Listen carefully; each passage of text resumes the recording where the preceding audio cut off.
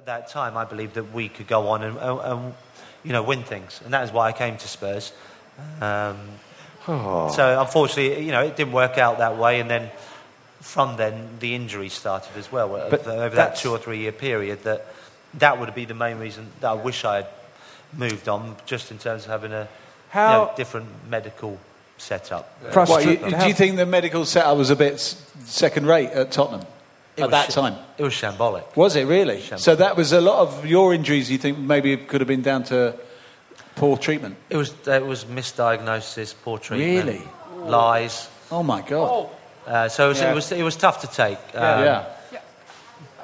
But I kept it all in house. Yeah.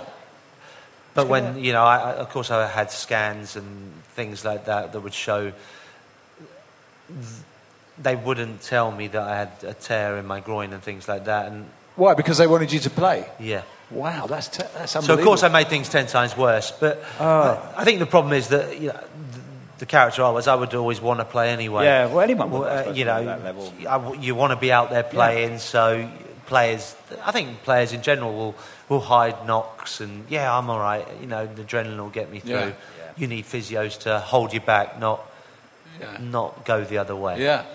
How frustrating was that, Dan? Really? Did you get really low, mate? I mean, how frustrating was it? Were you just off, basically? Did you get... Excuse my French, but... Yeah. You were saying misdiagnosis, perhaps the truth wasn't told, or they were economical with it. Did that really just get you? Yeah, of course it did. I think it's, because, when I first went to Spurs, it didn't go, the first few months, weren't great. But after that, everything was brilliant. I was now a regular in the England team, could have gone and signed for Manchester United. It was, Alan Sugar, Jerry Frank, desperate for me to stay and be, arguably the top man at an unbelievable football club. I mean, at 23 years of age, I had everything.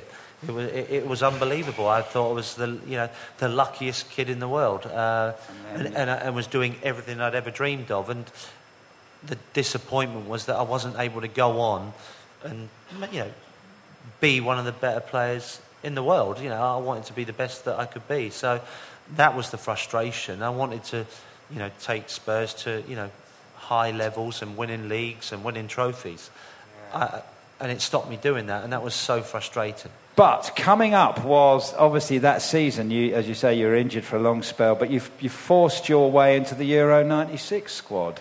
What about that tournament? That was a memorable run for England, wasn't it? Yeah, a great tournament. It was unbelievable. Unbelievable to be involved in.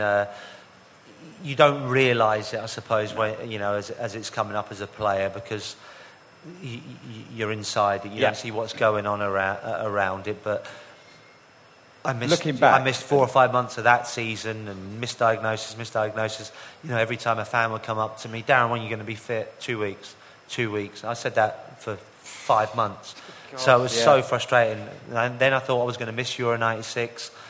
Which, of course, would have been a disaster. I mean, everyone, who wouldn't want to play in a tournament in your own country? The only one since winning the World Cup. Oh, yeah. Fortunately, I made it.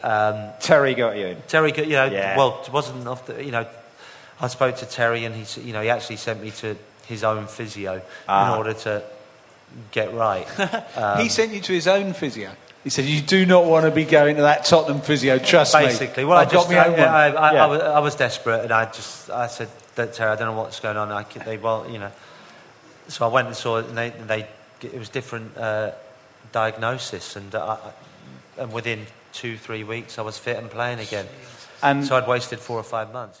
This week's top 5 is the top 5 of the Tottenham Deadwood. The house is getting dusty. It's time for a clear out.